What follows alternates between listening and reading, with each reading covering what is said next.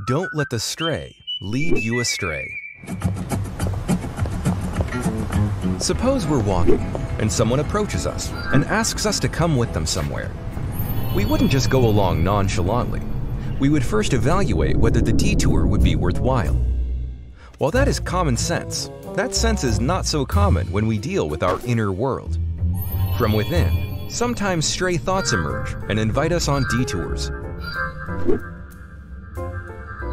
These propositions are made so subtly and swiftly that we often fall under their spell, and we end up wasting our time in craving for trivial things, or lamenting about unchangeable things, or worrying about improbable things.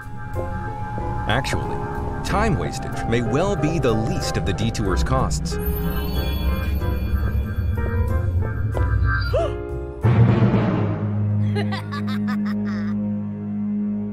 During some detours, we may be misled into actions that are karmically incriminating, emotionally entangling, or spiritually degrading.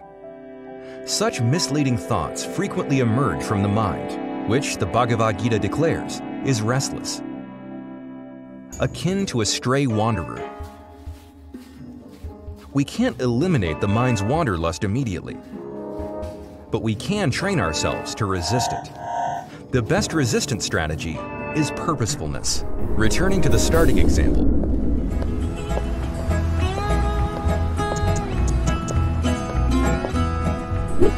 we wouldn't let anyone sidetrack us if we were going on an important assignment.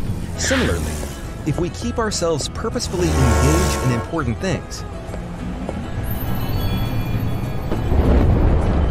and if while doing those things, we remind ourselves of their importance,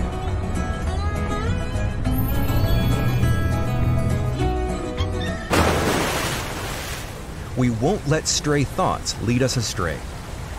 We can best cultivate purposefulness by practicing spiritual meditation that connects us with our deepest values and highest purposes.